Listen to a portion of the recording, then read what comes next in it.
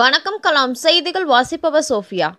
மதுரை மாவட்டம் உஸ்லம்பட்டியில் சீர் மரபினர் சங்கத்தின் மாநில மாணவர் அணி மாநாடு தலைவர் பிரகாஷ், துணைத் தலைவர் கவியரசன், உசிலை மாநில மாணவர் அணி தலைவர் விக்னேஷ் தலைமையில் நடைபெற்றது. இந்நிகழ்ச்சி சீர் மரபினர் நல சங்கத்தின் தலைவர் டாக்டர் ஜபமணி, மாநில செயலாளர் ஆதிசேடன், பொருளாளர் தவமணி மற்றும் சமுதாய தலைவர்கள் முன்னிலையில் நடைபெற்றது.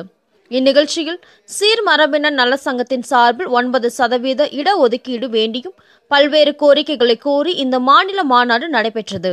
இதில் 68 ஜாதி சமுதாய மக்கள் கலந்து கொண்டு சிறப்பித்தனர். கலாம் செய்திகளுக்காக உசிலை நிருபர் சேகர்.